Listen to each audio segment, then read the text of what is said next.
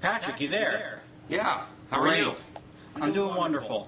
We're here talking to Patrick Ruffini, who currently blogs at townhall.com and who was formerly the new media advisor for Rudy Giuliani's presidential campaign. How are you doing today, Patrick?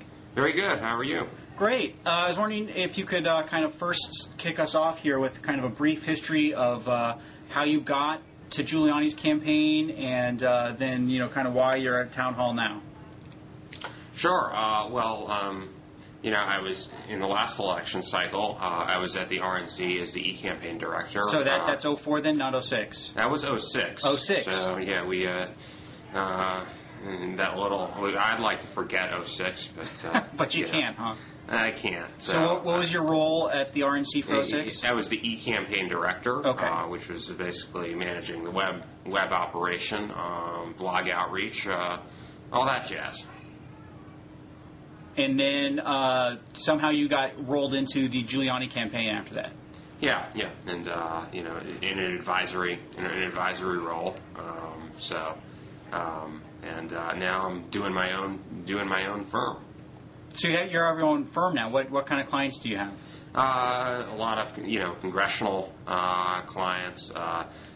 People looking to use the web as a strategic vehicle, and I think there's a need for a lot of that, and I know that'll be part of our discussion today. Great. So you were the new media advisor for Rudy Giuliani, and I was hoping you could tell our viewers kind of, loosely what you did there, and, you might want to talk about that so much. So more broadly, what you think presidential campaigns should be doing in that role. Like I know, we have, like, Peter Dow is in that role for Hillary Clinton, and Patrick Hines is doing that role for John McCain, Stephen Smith for Mitt Romney. Each of the big campaigns has their own person in that new media advisor role. So I was wondering if you could talk a bit about, what they should be doing, what are they doing, and what is not working. What is this new position? The people you mentioned, I have enormous respect for all of them. It is kind of soup to nuts. Pat, obviously on the McCain campaign, does a lot of the blog outreach. I was doing a lot of the blog outreach when I was there. Which consists of what exactly? Reaching out. When you have conference calls, primarily getting information out there, making sure kind of your surrogates are getting out their books and blog interviews, and you're using the medium to your fullest advantage. So you're, in that role, you're kind of like a cross between a deputy press secretary and like a labor outreach person, kind of. I'd probably say because blogs are a little bit of everything. They're a little activist, they're a little activist, and they're a little journalist. So you gotta. It does blend the roles quite nicely, I think. And so do you see any other roles that the new media advisor needs to be doing or should be doing? You got to split it out, I think, between the people who are talking to the bloggers and the people who are doing the message and the day-to-day kind of rapid response in the blogosphere, and the folks who are building the website and doing videos, doing the online fundraising, doing all of the blocking and tackling of a traditional new media campaign. Sometimes people kind of get those two confused. They think, well, we got a blog person, so why do we need a web person? Or we got a web person, why do we need a blog person? But it's actually two sides of the same coin. And a lot of the guys who are kind of doing the web stuff, the geeky kind of technology stuff, are a little bit more, maybe a little bit more in the background, but their job is just as important. And I've certainly done a little bit of both, so I can relate to that. Well, what was some of the background stuff you did for the RNC in 06? Well, I think just rebuilding the website, making sure that all the stuff we did, I was also on the Bush campaign, making sure all the really cool stuff we did on the Bush campaign got rolled into the RNC, that we had, a robust What were the successes for the 04 Bush campaign, since you actually had success there? I think we had a tremendous amount of success from recruiting 1.4 million volunteers for the campaign, which was something that people kind of after the fact really appreciated. What was the online dimension of that, though? I mean, you can spit out those numbers like 1.4 million volunteers. The online dimensions of that was that the vast majority of those folks were recruited via the web. And so, what exactly did they do for Bush? These are the people who walked the precincts, made the phone calls, did all kind of the traditional campaign, but they were kind of to a large degree recruited online, and we gave them stuff to do online as well in that vein, which is basically, I mean, I think one of the big successes of that campaign was that after the fact, people kind of realized, we had the same debate, who's ahead, who's behind online. We had the same debate back in 2004. I remember very vividly. And after the fact, after we won, and after the fact, people realized, wait a second, you had the right strategy there. I mean, in terms of mobilizing the grassroots, doing house parties, getting people to use the web to contact other voters instead of maybe the Kerry campaign, which was sending fundraising emails up to, I think, October 29th or something like that. And obviously, that was, that got a lot of headlines, a lot of press. But at the end of the day, people realize, well, wait a second, I think the web effort is multifaceted. It's both money and it's grassroots. In 2004, people in the Netroots love to talk about, how decentralized it is. They're more about building communities, etc. While the conservative blogosphere is more top-down. But as you just pointed out, in 2004, that seemed to help the Bush campaign, because they were able to direct their web operations, their online operations, into actually doing stuff that would help them at the polls. Whereas there's a whole hodgepodge of groups on the left, from George Soros's funders group to MoveOn, who are all doing their own kind of separate projects, but they were kept reaching the same people in Ohio and all the districts that ended up mattering, and there was no direct strategic focus to it that seemed to end up hurting them in the end. Yeah, I agree with that. I mean, you had obviously 527s doing things. You had obviously MoveOn, which I kind of go back and forth. I mean, I wrote a post on this the other day, which is like everyone wants to create the MoveOn of the right, but if you actually, first of all, I don't think you can create anything of quote-unquote of the right. I think it has to be new, it has to be different, or else how is it going to catch on if you're just copying something else? It would be my response to those folks. Not that a lot of the things that MoveOn is doing aren't great and you can't do them, but on a larger kind of strategic level, I do kind of have questioned the efficacy of MoveOn, because they had this disjointed turnout operation which wasn't connected at all to the Democratic Party. And frankly, I mean, they've used their money to air a lot of ads, which I can tell you, maybe this is just my perspective on it. I don't think they're any good. Yeah, maybe someone maybe on the left polarizing. can weigh in on that. Although there was a study I linked to this week by some Princeton either economists or political scientists that showed MoveOn turnout effort did boost turnout in their targeted precincts by 7%. That doesn't mean their overall strategy of turnout was good, or that it could have been better directed strategically if it was folded in within the Kerry campaign. But to be fair, from the one study that I've seen, they did boost turnout. So I guess I'll defend them a little bit there. Yeah. I mean, I think turnout was up all the way across the board, and it was it was way up more than we expected it to be in both areas. So certainly tip of the hat there if it's warranted. So looking at the success Bush had in 2004 and taking those lessons to primary season of 2008, are there any campaigns on the Dem or White House side that you see effectively leveraging, kind of the new media blog world? It's kind of seemed to tell for, I think for what we were talking about, which is kind of the nuts and bolts of getting people to the polls. I mean, it's still early for that. It's still pretty early to analyze that part of it. I mean, I'm sure that, I know a lot of the people at the different campaigns, so, knowing all of them and knowing many of them, at least on the Republican side, I can tell you, those are that is probably going to be very high on the list.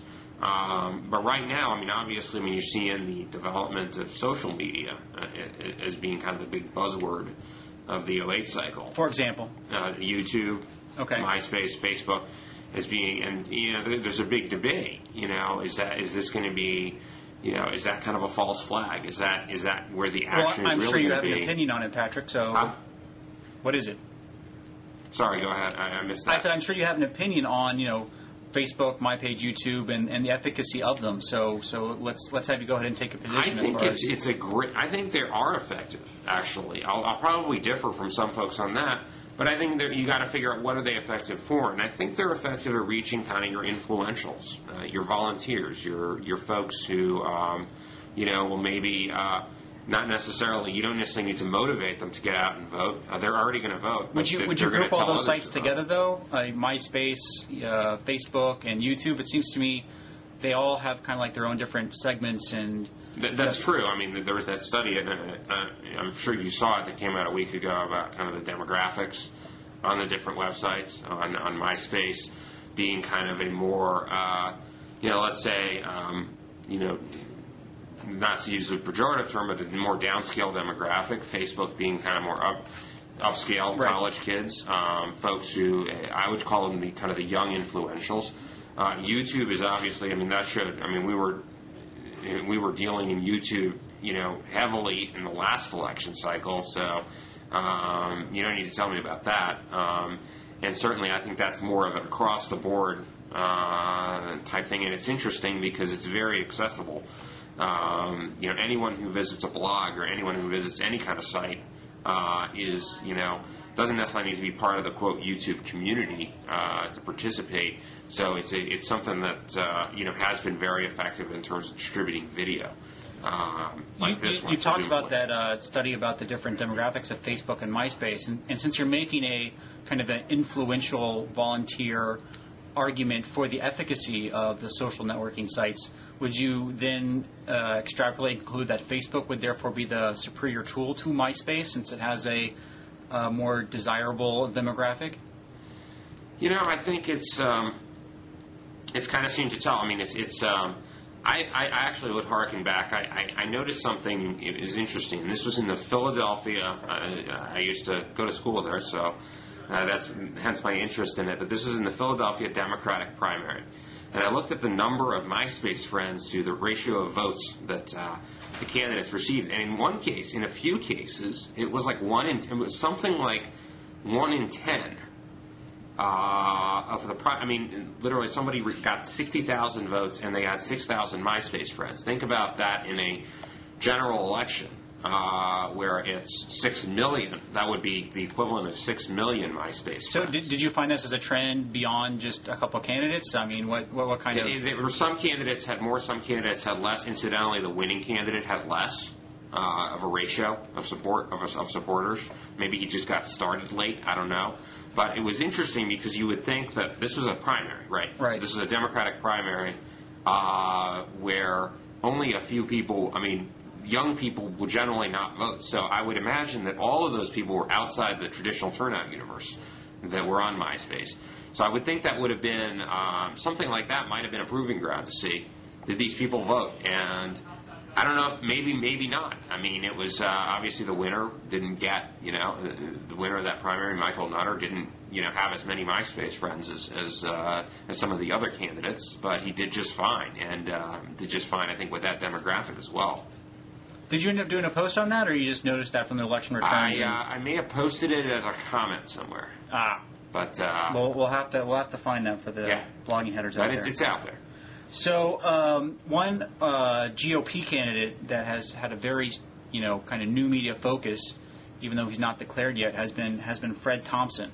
I know you've been paying attention to his rollout both when you were with Giuliani and now that you're over there at Town Hall. How effective do you think that's been, and how long do you think he can last in this, only posting in a red state, going on Sean Hannity world before he has to join the rest of the field at the debates? It's been interesting. I actually have my cigar here, holding it up to the camera. Just paying homage to Fred Thompson. I thought. Well, I'm not Michael Moore, so I don't know how effective that's going to be. you don't need to worry about that. And but I think I think it's very interesting the strategy he's trying, which is it's very decentralized from the standpoint of he's going to go out and go to Powerline to get his message out. He's going to go out and go to Red State to get his message out. He's going to do a lot of blog media. And, I don't think even they believe that potentially, this is going to reach, millions and millions of voters. But what it does do is probably reach, the influentials. I mean, it probably does reach the folks who are paying attention to this campaign, and that number may be in the hundreds of thousands out of a primary electorate of 10 or so million.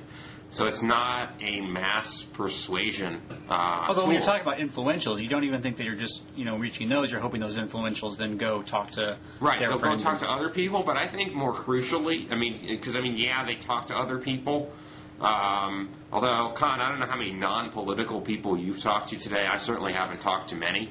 So I love this myth that we're all going to go out and talk to 10,000 friends and relatives, and maybe that's... My wife could care less about politics. Right, mine too. So, but I think what it does do, though, is influence the media. And I think it influences you guys more than anything, and through which then I think that the tenor, the inflection of media coverage then goes out and informs, a lot of the rest of the electorate. So really almost more debate setting than anything else, framing, if you will.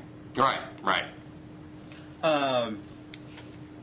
Keeping on Thompson, as well as he's been doing, he ran into some problems this week with lobbying reform, or not lobbying reform, but his past lobbying, and specifically his an LA Times piece about him possibly making some phone calls on behalf of a pro-choice group back in the mid-'90s.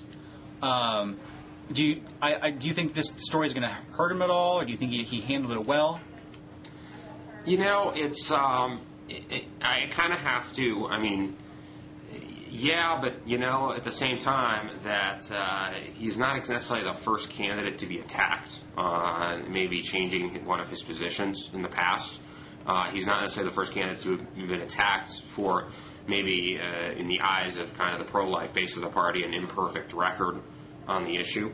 Right. So after, Mitt Romney, of course, after Brownback, right. After Giuliani, at some point it's just like... You just got to question who's left. I mean, if that's... I mean, especially with McCain, obviously looking like he might be fading back.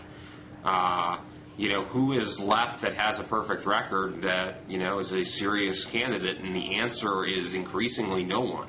So I think that in that sense, that'll probably fall flat a little bit. And where exactly, after you've trashed McCain, you've trashed Giuliani, you've trashed Romney, I think even some folks, they may be a little bit disillusioned, but I don't think they're necessarily going to go, all right, now we have to go to a fifth guy? How's that going to work? Well, let me ask you this then. What's so bad about Huckabee? I think it's an interesting question. Brownback, loves to fight with Romney and the rest, but Huckabee also has an impeccable... Well, the problem, I think, I would say this is my putting on my insider DC hat, which is, normally I try not to put that on. But putting on my insider hat for a second here, the fact is he hasn't necessarily been as serious, I think, about building kind of the organization, which was reflected in the fact that, he only raised like $500,000 in the first quarter, and he did a lot better in the second quarter, I think, but still far behind. And that hasn't been, and I think by all accounts, that's not something that's necessarily that he's necessarily tried to do. So maybe this might fall under the life is not fair kind of category here. Ultimately, does he have the capacity to wage a winning campaign that even if he does shock people in Iowa, even if he does shock people, comes in a strong second or third in New Hampshire? Just thinking about that, is that going to provide enough juice to leapfrog, potentially three very strong, high-name ID national candidates? I agree with you. It's still a long shot. It's just that after every debate, I'm plugging through the conservative blogs, and it's just like, People at Red State love Mike Huckabee's performance. Yeah. The people at the corner love Mike Huckabee's performance. Yeah, my favorite, I mean, if you look at that role, for me, my favorite would be Duncan Hunter. I mean, the guy who has no shot, but seems to make sense. I think Huckabee is a little bit too, I don't know, he seems a little bit, not too folksy, but just when he's talking about the war on terror, I honestly want to hear a down-home anecdote. But I feel that way. I felt that same way about certainly him at some points and other candidates as well. But still, to just kind of not build an organization, no other silver bullet as to why Huckabee's not catching fire yet, huh?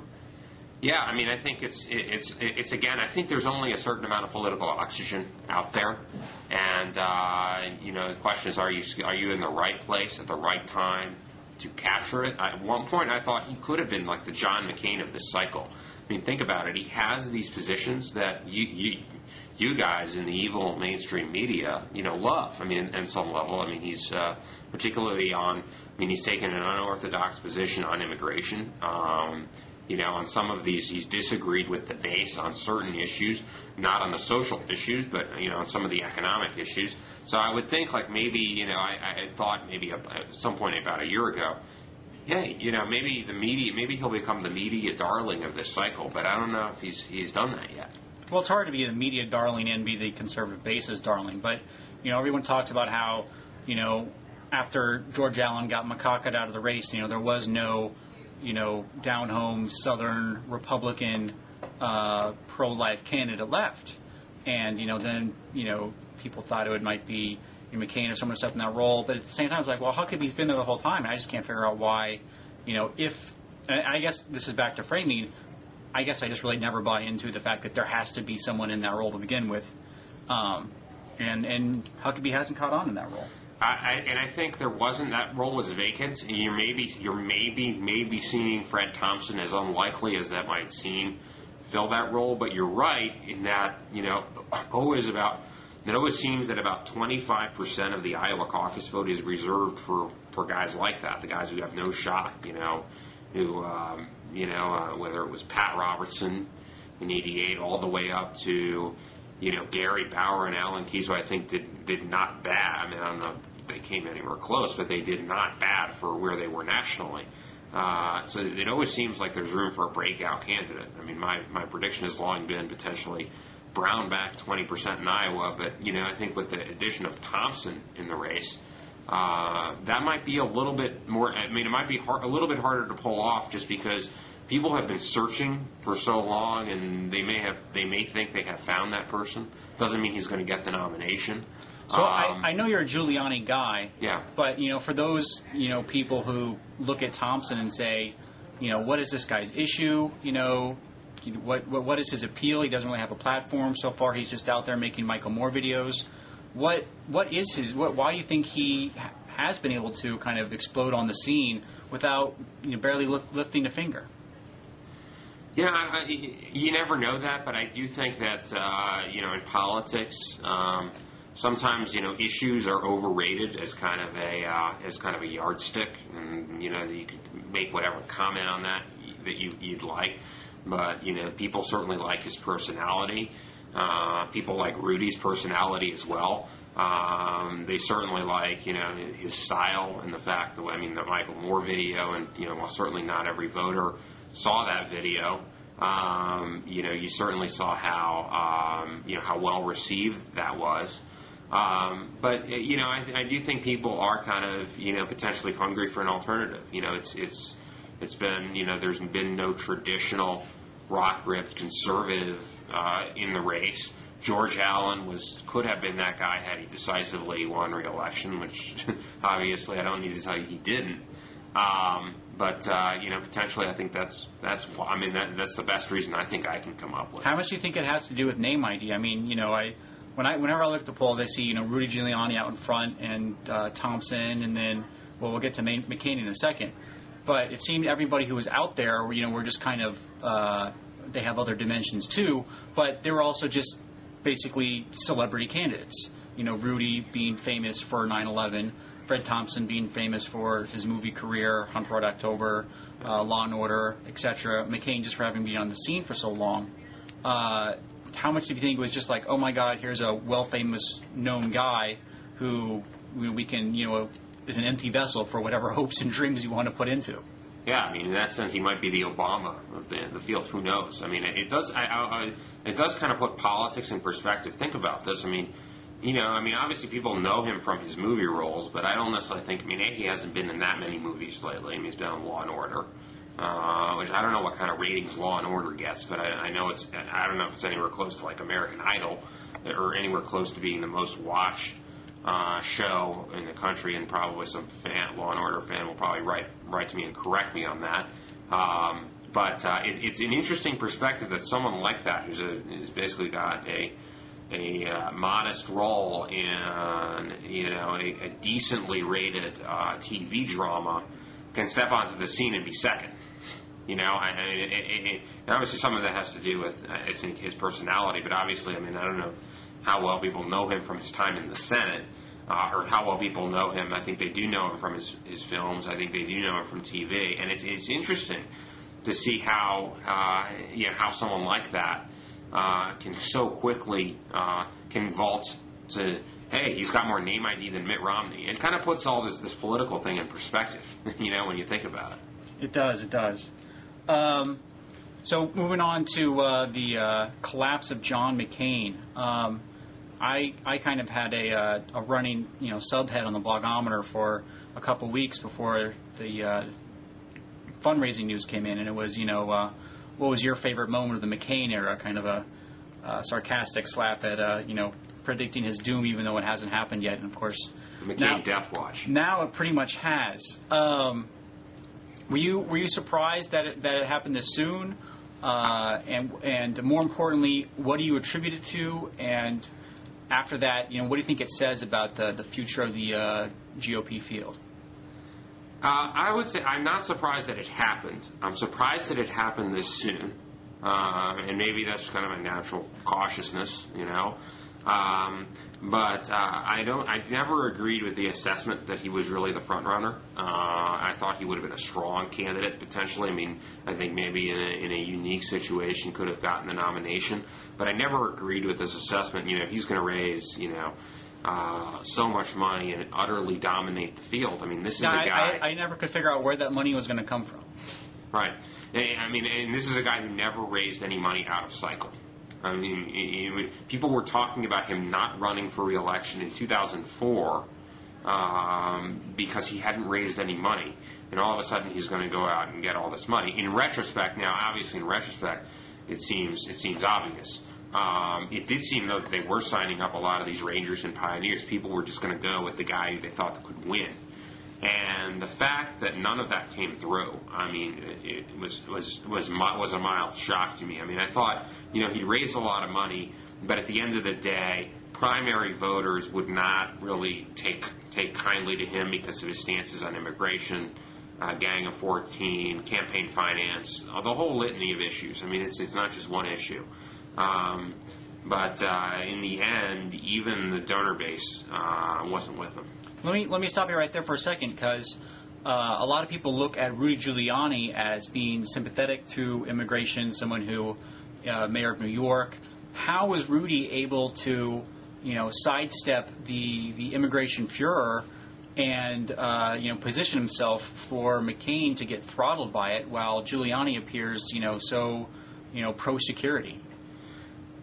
I think it does come down to personal style. This is somebody who, even when he's McCain, even when he's shared conservative positions, has gone out of his way seemingly to anger the conservative base. And Rudy is someone who, doesn't agree with you, may not agree with you on every issue, but he's someone that you like and you can trust. And he's kind of he seems to be at least a straight shooter, and he's kind of open about his opinions and doesn't really try and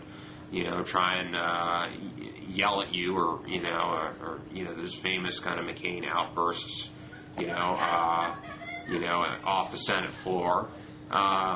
Rudy never tries to out-moralize you with his, right. I care about these people more than you do kind of stuff. Right, and I think that it again goes back to, it's maybe not necessarily the positions on the issues as much as your personal style and the kind of the righteousness I think people saw in McCain. It's still. It's still early yet. I mean, I think there may be a small glimmer of hope. I mean, let's see how his poll numbers start holding up, and they seem to be holding up. And maybe this is kind of a Beltway maelstrom, but it's hard to see, how he runs this kind of it's not just campaign. It's not just a Beltway maelstrom. I mean, he's hemorrhaging staff in all the big states. Right. Let alone the guys getting arrested for solicitation in Florida. He's got people, law-abiding staffers, quitting too. Right, and I think, it's a question, can a guy get elected without staff? We're about to see, I guess. Probably not, but who knows? Maybe he'll prove us wrong and, dramatically slash campaign payrolls in the future. Now, I know you've been talking about how McCain was the front runner, well, at least that some people in the Beltway felt that way, and, of course, George Allen was at one point considered the front runner, and you have a post up on Town Hall today taking issue with the fact that National Journal now has Romney tied with Giuliani as the front runner for the GOP nomination. And I wanted to give you a second to bash insiderness and the Romney's chances. Well, I found that interesting because if you actually look, I follow the trading sites pretty religiously, Intrade and the others. And if you look but Intrade's the biggest one, right? Intrade's the biggest one, so I obviously pay the most attention to them. But if you look at Intrade, Mitt Romney has certainly been on the downslope in the last couple of weeks. He was up there, I think, almost tied. It was almost a four-way tie, maybe 3 or 4 weeks ago, or something like that, before kind of the McCain money story started coming out. Lately it's been Giuliani has risen back, Thompson has risen back, Romney's now at 20%. I think it's about a 40-40-20 split in terms of likelihood of getting the nomination. So it's interesting that that is supposed to be sort of an insider prediction market in terms of people are putting down real money and betting, and effectively on who's going to win. And you've got the DC insiders saying, no, it's going to be McCain, or no, it's going to be Romney, or potentially more likely to be Romney. And you got to I stepped back and said, how'd that McCain thing work out for you? Initially McCain was the prohibitive not even just the front runner, the prohibitive front runner with this audience, and that kind of spilled out into some of the trading markets. But they don't seem to be following that cue, and are still rating, I think, Thompson. In terms of the Thompson-Romney split, I think they've got him flipped. Have there been any, studies done on how well Intrade has done? I know, looking back in just 2006, they, really didn't turn in the right direction on the then takeover of the House or Senate until very, very late, and I think they got the Senate wrong.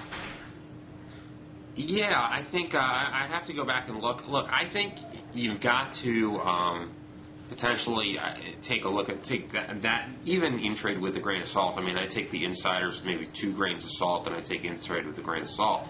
Because I think fundamentally what they are is not this hugely predictive value. I just don't know. It seems to me it's impossible to predict. Obviously, that's a certain. That's obvious. But it's impossible to predict how 10 million people, 100 million people, how exactly they are going to come down. But what it does do, it seems, is they're basically, I would say, conventional wisdom aggregators. They're better than polls probably, because they tell you more about intensity of support, maybe money, some of the developments in the campaign. But it's still just people guessing, right? How does it tell you about intensity of support? Well, no, I do think people discount, like people for the longest time discounted Rudy, for instance. I would say. People said he's got no shot of winning. It support's a mile wide. Well, as I guess a card-carrying member of the mainstream media, I don't think it was so much that people didn't think that he, had a long shot. People just didn't think he was going to run. Right, and that was obviously. How do you predict? Obviously, in that case, how do you predict what one guy is going to do? Maybe you could. The case could be made that, hey, this is the electorate. You could probably predict what the electorate's going to do. But ultimately, the inputs that are going into Intrade are polling, conventional wisdom, kind of the media buzz. They're not really divine and going out and talk. Again, it's the political operatives talk. The political junkies. They don't talk to their friends. They're watching C-SPAN all day. So I think they're taking those inputs I don't know about that. I mean, the insiders I know, have people on the ground in Iowa, know people, reporters, precinct captains in New Hampshire, and they are talking to those people. Well, I think I mean, I don't want to be unfair in that regard. I do think when you're talking to folks in Iowa, but they are still talking to the influentials in Iowa. Iowa's a little bit of a different beast, I'd say, because it's such a tight environment, tight caucus universe. I mean, you pretty much know who's going to vote in that caucus. Let's talk maybe about New Hampshire. I mean, I remember I was up in New Hampshire for Bush in 2000. We got killed, and everybody thought, we're probably going to lose. I mean, I remember being up there, but maybe by 3, 4, 5 points. Nobody could have predicted that John McCain would have won by 19 points in New Hampshire. I mean, that was just not on anybody's radar screen. Just like, I mean, maybe it's the outcome of some races in 06. I mean, that just was not on anybody's radar screen. I think it's great for telling us the snapshot of where we are now. I don't necessarily think it's really predictive at all, to be quite honest with you. The insiders poll or the Intrade? The Intrade. So I don't think we haven't gotten a perfect tool yet. So moving away from whether or not the insiders poll or Intrade is better, your post also went into the case against Romney getting the nomination, not whether or not he'd be a good candidate. So let me kind of make the pro-Romney case, and then you shoot it down here. Yeah. Romney is ahead in Iowa and New Hampshire, the first 2 states. He's not well known nationally. Most people have no idea who he is. Where Romney has spent money on ads, telling his story, spending the money to raise his name ID, which is in Iowa and New Hampshire. He has gone from 3rd and 4th place to 1st place in those 2 states. After Romney wins Iowa and New Hampshire, he gets a big bump nationally. He starts spending money in the other big states. And after people start hearing his story, know who he is in those states, he does well on, Giga Tuesday, Titanic Tuesday, whatever people are calling it right now. And, after that, he's going to have Iowa and New Hampshire, a couple of, bigger states on Tuesday, and Giuliani and Thompson are on the wrong end of the delegate count. Yeah, I think, obviously I think that's the premise, certainly behind a lot of the Romney buzz right now. I would say this, I mean, he's number 1 in Iowa and New Hampshire right now, which means he couldn't really possibly be doing any better. And especially when so he can only go down is he can only go down. I mean, obviously, and that's the problem. I mean, have they peaked too soon? Is the question. I mean, obviously, they have a lot of ads. But none of the other candidates have aired any ads, and I think it's always easy to move the numbers when no one else is advertising. None of the top tier candidates. Duncan Hunter's been up there. Maybe Duncan Hunter. I don't know, but Rudy hasn't. Yeah, but Rudy, McCain. I don't see where McCain's going to get the money to do that. But Rudy hasn't, McCain hasn't, Thompson obviously hasn't. And do you see that number those caucus numbers kind of even up once? You have 3 or 4 candidates on TV constantly, or has Romney bought himself kind of a permanent advantage in those states? I mean, I would kind of, to use somewhat of an obscure example, Dick DeVos in Michigan, huge self-funding candidate last cycle, did a lot of ads. I think it was May or June. I mean, it was very early in the cycle. Got out to a 4 or 5 point lead. And then lost by 15 points, got kind of swept out by the tidal wave.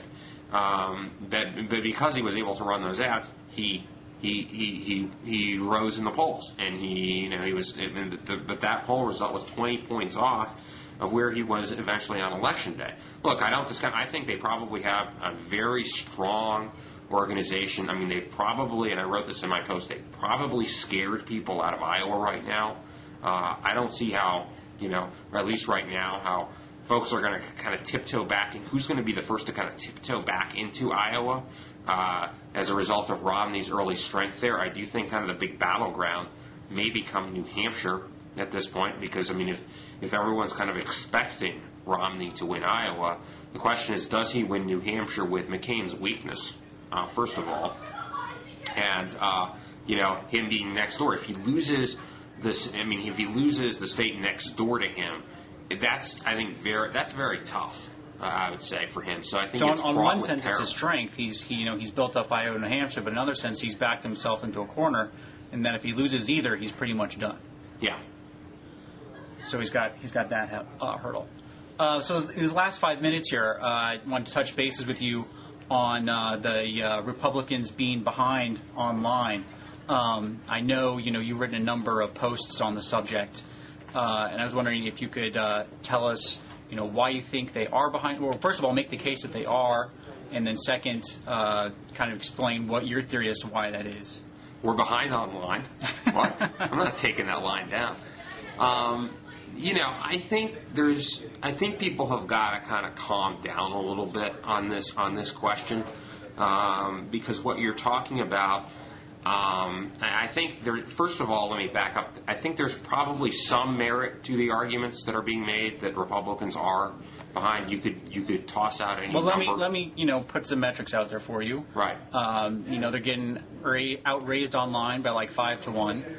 As someone who's always looking at YouTube numbers and Technorati and Alexa numbers, the traffic is also 5, sometimes 10 to 1. There's just a lot more eyeballs and money flowing through to the Democratic side than there is the GOP side. Well, first of all, I wouldn't agree with that characterization of 5 to 1. Maybe 2 to 1, maybe 2 to 1, 3 to 1 sometimes on the outside. Maybe what I've been seeing, but yeah, at the same time, right, we're arguing over kind of semantics at that level. First of all, I think it's also interesting. I don't think Hillary or Edwards have released online fundraising numbers for the second quarter. Edwards has. I don't have them at the tip of my finger, but I know he has. To see what Hillary did as well. I don't think she has released yet. We also don't know what Fred Thompson has done. In that, I was one of the first to break the story on Town Hall that he had raised something like $300,000 in his first 24 hours of being announced and having a website up, which if it were to hold would portend a very, very strong at least start for him online. So I think in that respect it might be soon itself. However, I'll say this: I do think that it is a factor. To the extent that it's a factor of anything of the political environment right now, which is obviously not favorable to Republicans. You've had a number of polls say, Republicans are just not as energized about their candidates. You've actually had a number of polls say, there was one, the New York Times poll, which of 18 to 29-year-olds, which said something like about 18 or 20% each of that demographic was excited, quote unquote, excited about Hillary or Obama. Contrast, the Republican candidates were way low on that. I think Edwards was also way low. But I think that, again, that's an enthusiasm issue. And I don't think that's necessarily, Democrats are all geeks and they're all online and they all happen to congregate there. I think, there might be some of that on blogs, but I don't think blogs are the be-all, end-all, and particularly in presidential politics for the purposes of our discussion here. But I do think, again, it's the environment. I think I think people aren't necessarily as excited. It will be interesting to see if Hillary is the nominee, what Republicans do then. If they can't get excited about Hillary as the nominee and you have a relatively, decent Republican candidate, well, first of all, you had John Kerry. People certainly turned out for him against Bush. So, are you trying to say that Democrats weren't excited about John Kerry? And they weren't excited. They didn't love John Kerry, but they seem to have at least a decent performance. But the question is, can Republicans get excited online or offline against Hillary? And if we can't, what are we in business for? So I have to believe that they will, to at least some extent, and will to probably in a much greater degree than they are now. So if I had to bet right now, I would bet that Hillary would be the nominee. Right. But if it was Obama, do you think some of that would be mitigated? Do you think there would be less jump-started motivation, jump-started enthusiasm to beat an Obama as there would be to beat a Hillary?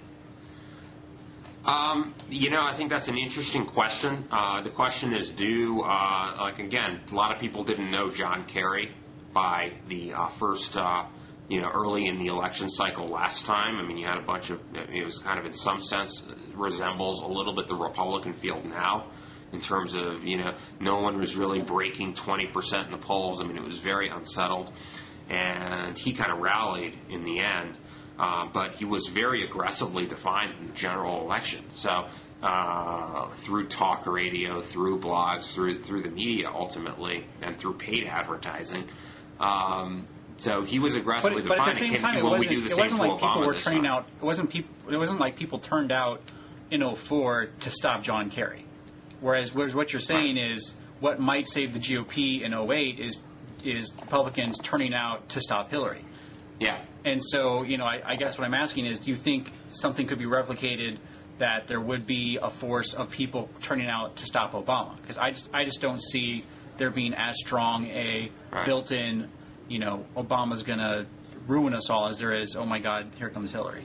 But I think fundamentally, at some level, it's kind of secondary because, obviously, you don't want to be the guy who's kind of constantly against, the other. You don't want to be the guy who's just against the other guy. Because we saw how well that worked out for Kerry in 2004. So I think there is a limit to kind of this Hillary. I think it will be useful for maybe, for Republicans maybe to gin people up a little bit more. So maybe a jump start for the car, but still going to win the race. It might be a jump start, but I don't think it's going to cross the finish line. Ultimately, you need to have a nominee who is likable and people can trust and people actually like the guy and want to turn out for him. So and who I forget who do you think that is for the Republicans?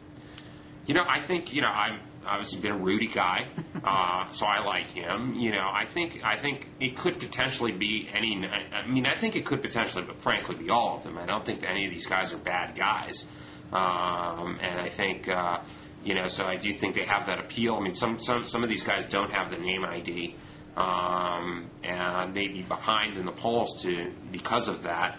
But generally, if you look at our candidates are performing a lot better than our party brand is right now. Yeah, all of them are. Yeah, so even Romney is made. Everyone makes the argument he can't win.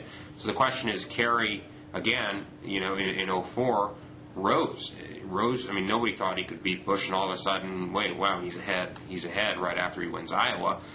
So the question is, one of these guys is going to have to count on that kind of boost that comes out of the primary to really help him take on Hillary in the general. Fair enough. And on that note, that these aren't all bad guys, we'll go ahead and end it with you. All right. Thank you. Okay, Pat.